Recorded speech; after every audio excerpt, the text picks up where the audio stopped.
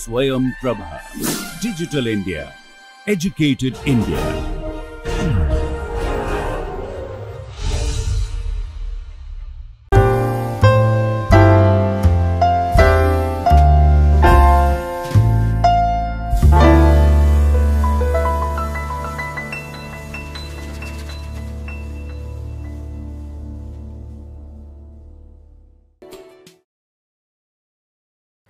Okay, let us continue with the subtopic of stereochemistry, which is conformation and reactivity.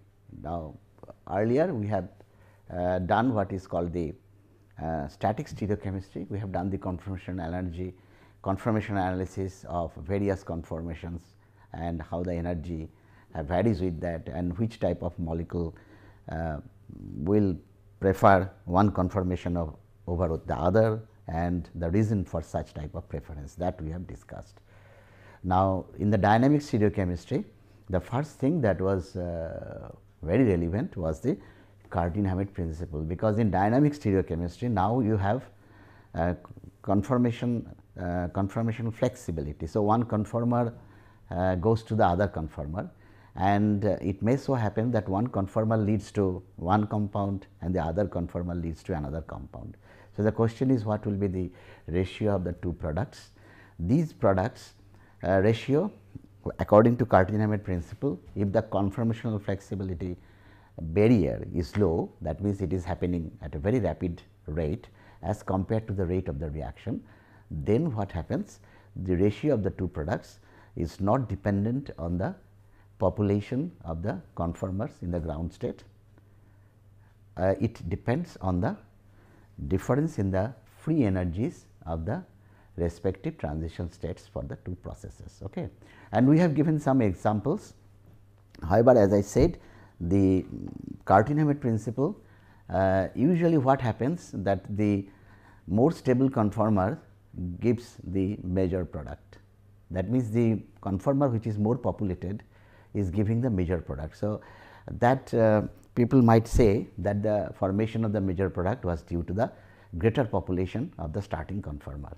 Now, to really prove it, the best way is to, if I can show that the less stable conformer, that means the less populated conformer giving the major product. And yesterday I have given you an example of a bicyclic compound, where alkylation is happening from a less populated conformer. So, that really proves experimental proof for the Cartin-Hammett principle. Now, we will elaborate on this Cartin-Hammett principle, but last time you remember that I told you about the preference of certain conformers to have axially oriented groups, like in case of 1,3 cyclohexane diol, where hydrogen bonded plays a key role in forming the diaxial conformation. Then dihalo system, 1,2 dihalo system, in order to reduce the repulsion between the two halogens, negatively charged halogens. The molecule also takes a conformer where the halogen groups are axial. Okay. And we have also seen that there is an effect called the alkyl ketone effect. We have seen the 2 alkyl ketone effect, the 3 alkyl ketone effect, and I told you briefly about the 4 alkyl ketone effect. I will just tell something about the 4 alkyl ketone effect. The alkyl ketone effect arises because of the presence of the ketone in the cyclohexane system. The presence of the ketone, what it does, it immediately affects the hydrogens in the equatorial positions. This bond is now almost eclipsed to this carbonyl. In addition to that, you have now, if you have a group here, there is only one hydrogen at the axial position in 1,3 relationship, where the 1,3 diaxial interaction takes place. So, by putting this carbonyl, first of all you are incorporating this eclipsing interactions, and you are reducing 1,3 diaxial interaction. So, what happens here, that there is a substantial amount of the, if it group is R, then there is a substantial amount of the this going into the axial orientation, and this effect is called 2-alkyl ketone effect, because it is in the 2 position with respect to the carbonyl. If there is a R here, then also because of the reduction of 1,3-diaxial hydrogen, this conformer will also be present in substantial amount, in greater amount as compared to a cyclohexane system. So, this is what is called the 3-alkyl ketone effect, and there is also, this was done by Eliel. He showed that there is also 4-alkyl ketone effect, that is also present, although this is quite remote from this, but it is due to the fact that because of the flatness of these two, the carbonyl and the 2 carbons, the flatness of this ring. So, these hydrogens are little bit bent towards this direction. So, if that happens, then what happens if you have a methyl here and a methyl here. So, this methyl suffers less 1,3-diaxial interaction as compared to a cyclohexane system. Okay. So, how do you know that it suffers from less interaction?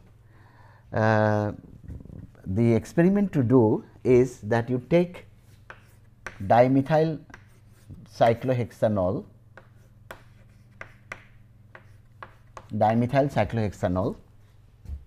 and you take cyclohexanol.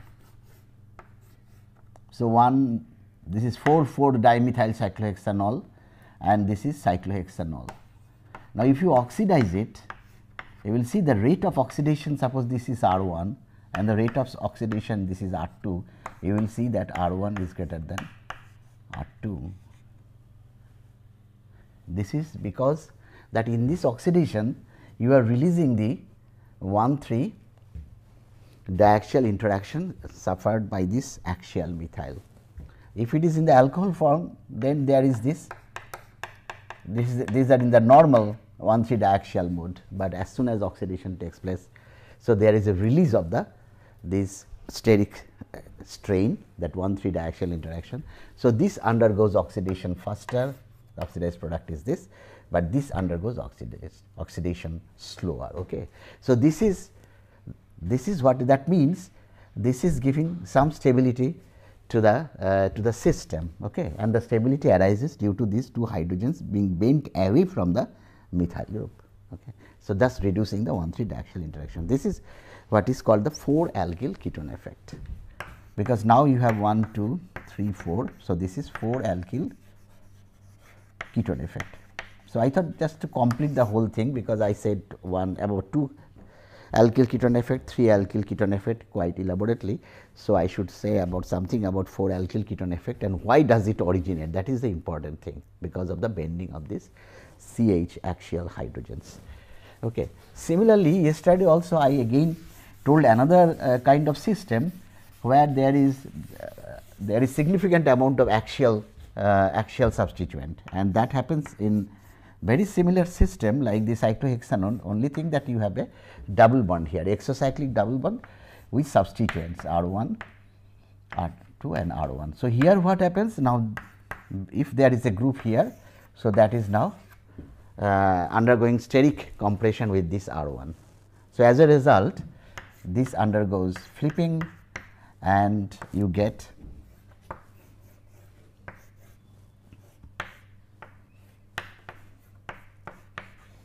this R as axial. So, now there is no steric compression between the R1 and R. So, R1 that one is there. Okay. So, that is now gone, that is not present. So, there is significant amount of this axial conformer, and this is what is called A13 strain. A13 strain. Okay. Now, because this is 1, this is 2, this is 3. So, that is the origin, the name how it originates. Now, instead of there is another one that is called A12 strain. If the double bond happens to be in the inside of the ring. So, if the double bond happens to be a cyclo, that means you are talking about a cyclohexene. Okay. And in cyclohexene, there is, if there is a there will be an interaction between these two groups, and this interaction of R2 with R1 will depend upon whether R2 is axial or in the equatorial conformation. However, orientation. Now, the question is, we have not done the how the this cyclohexane looks like. We have done the cyclohexane, but just to let you know that cyclohexene exists as a conformer which looks like this. Sorry.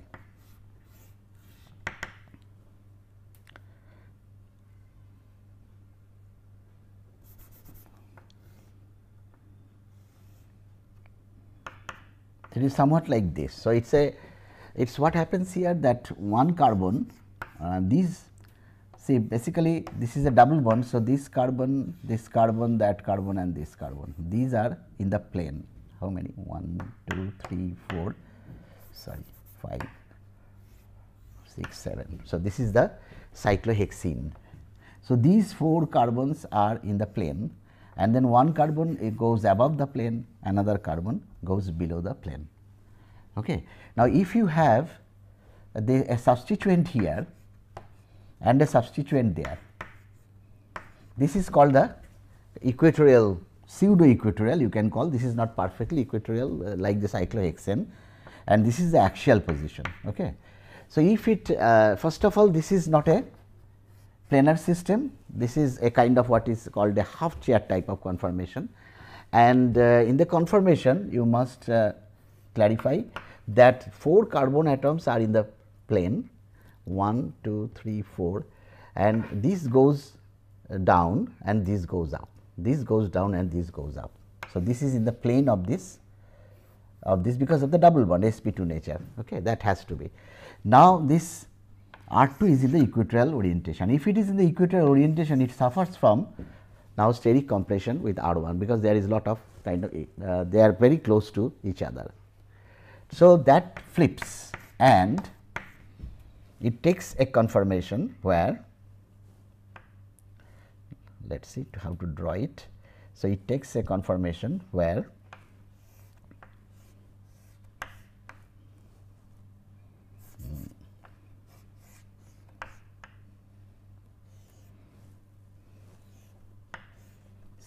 a conformation 1, 2, 3, 4, 5, 6, 7, no, see this is 7. So, something like this, that is the flipped form, and the R1 goes to the top, R2 goes to the top, sorry, and this is the R1.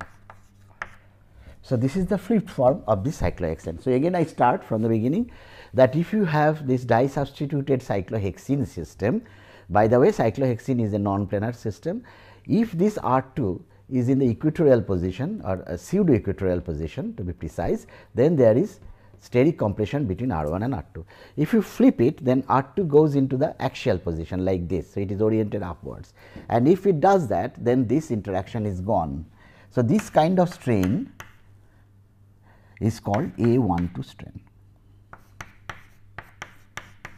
So, A12 strain is because this is one carbon and you can say this is 2, because they are adjacent to each other. So, that is called A12 strain, and there are many reactions which are controlled stereochemically by this A12 strain. I can show you in the model whatever I was telling you, that in the this is the cyclohexene, this is the cyclohexene, this is the double bond. This is the double bond, and then you have these 4 carbon atoms in the plane, as I was saying. So, one carbon goes down, one carbon goes down, another carbon goes up. Okay, this is the system. Now, what happens? This is the pseudo equatorial substituent on my left, and this is the substituent attached to the olefinic carbon. Okay. So, you see now their dihedral angle is not 0 degree, not 60 degree also, but they have a they are quite in the eclipsing interaction zone, and in that zone there will be steric repulsion between this and that, and there will be bond opposition strain also. So, that makes it little unstable. So, in order to avoid this type of strain, what this molecule will do? This will undergo flipping. So, you see the flipping, what happens? The up carbon goes down and the bottom carbon goes up. Earlier this was up and this was down, now this is down, this is up. But what happens? This is the substituent which is now pointing upwards, that is, it is axial. Okay. So, this axial orientation now avoids the steric compression that it was suffering when it was in the equatorial position. So, this is what is the genesis of A12 strain. Okay. So, you also know a little bit about the cyclohexene geometry now. You can actually write cyclohexene. There are two ways of writing. One is the way I have written, another is that the way I have shown you in the model. And if you now write a perspective formula from the model, so this is what is happening. So, this is the scenario. So, this is the substituent I was talking to you, and these are the, this is the R2 and this is the hydrogen. Okay. So, when it flips, so it goes into this will go down. So, now the chair will the half chair will look like this. Okay. So, if I number it 1, say 2, 3, correct numbering should be 1, this is 1, 2, 3, something like that. I am not following the IUPAC system, just a rough numbering 1, 2, because I want to show the allylic 1, 2 strain, this vicinal strain. So, 1, 2, 3, 4, 5, 6. So, now it will be 1, this will be 1.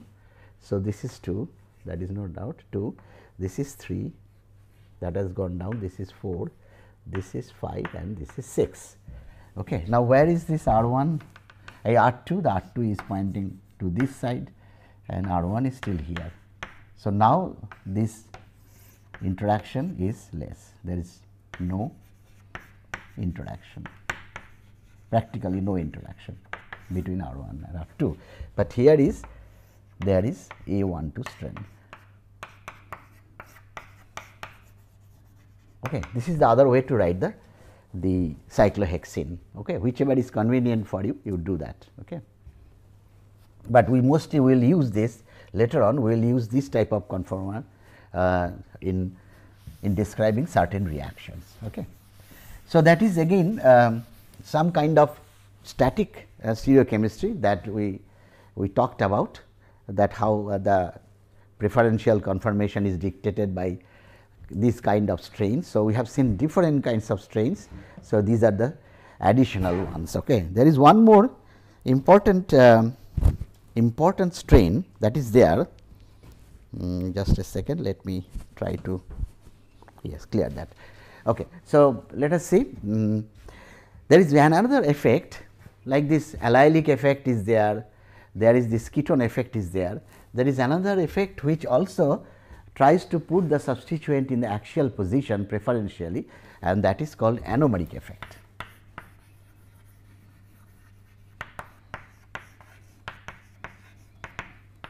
Anomeric effect. Now, anomeric effect actually the name comes from the sugar chemistry, where you know that glucose has the number 1 carbon of glucose is also called the anomeric carbon. So, let me write the glucose structure. Two forms of glucose are there.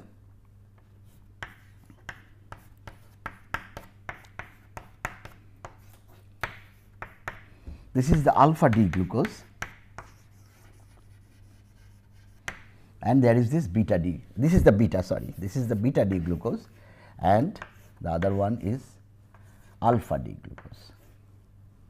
Alpha is when the weight is axial. Other groups remain at the same orientation.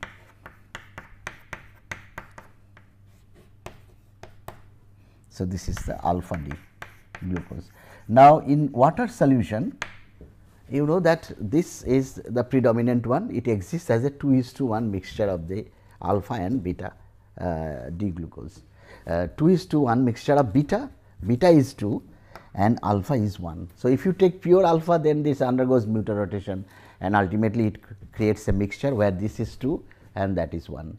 Or if you take beta, put it in a solution amphoteric character with amphoteric character, both acid and base character, then it undergoes mutual rotation and ultimately the equilibrium value is reached where this is present in a 2:1 ratio. Okay. So, that is understandable. This wedge is equatorial and this wedge is axial. So, we know that the groups tend to assume the equatorial position preferentially. So, that is okay, but the moment this was made into OMe, say the methyl glucoside,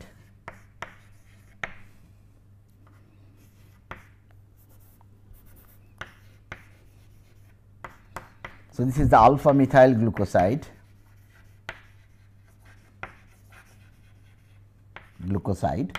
and this is the beta methyl glucoside. Now, between these, see, if you want to do this glucoside formation with methanol and take glucose, whether it is alpha or beta, because they will always be equilibrating into this via mutual rotation into a 2:1 form. So, we expect that if I take glucose, D-glucose, and do this glycosylation, this methyl glycosylation, then I expect that this should be formed in major amount and this should be formed in minor amount. But in the on the contrary, actually this was formed in the major amount. This was found to be major. And so, what happens when it is glucose? It was wedge, as expected the wedge assumed preferentially the equatorial position, but when you convert the wedge into OMe or OCOCH3 and or OCOCH3, then what happens? The preference for the axial orientation increases. And that is what is called, because this is happening at the anomeric carbon, and this is what is called the anomeric effect. The anomeric effect is the effect in which the axial orientation is preferred over the equatorial orientation. Okay. Now, this happens only when you have oxygen here. If you remove the oxygen, then this was more stable than this one, but if you have the oxygen here, then this thing happens. Now, what about the other groups? Later on people found that this is a very general effect. It is, you do not need these groups. So, if you have an oxygen and then the next carbon is a stereogenic carbon and you put OMe at the axial and OMe at the equatorial, which one is more stable? It was found that the axial was more stable than the equatorial. And why is that? The explanation, there are many explanations. One explanation is what is called the dipole, because in this case the dipole, the polarity is in this direction and the CO-OMe also in this direction. So, there will be repulsion between these dipoles.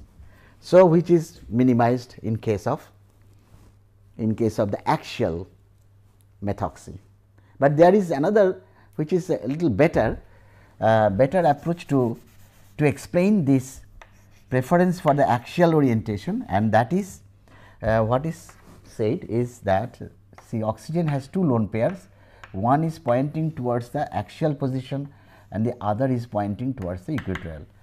Now, if you have the OMe attached in the axial position, so you have a carbon oxygen bond. Now, oxygen orbital and carbon orbital are combining with each other. So, they can form an antibonding orbital which has a bigger lobe at the back side, and that is empty. So, now this oxygen lone pair in the axial position and this empty sigma star, they are in lateral position. So, there is a possibility that this oxygen now overlaps with this empty antibonding sigma star, the carbon oxygen sigma star orbital, thus stabilizing the system, which is not possible in case of the equatorial isomer, because the antibonding orbital will be on this side. So, there will be no interaction. So, now you have this interaction which is stabilizing the axial isomer. So, I think that is a better way of explaining the anomeric effect. So, this is another new chemistry that you have learned, this anomeric effect.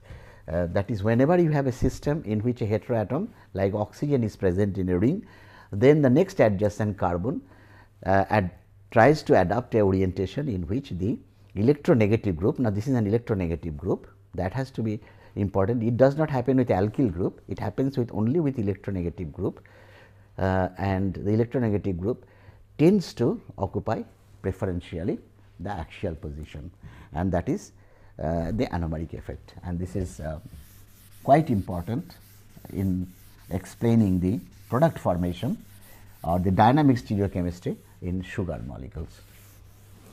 Okay. Thank you.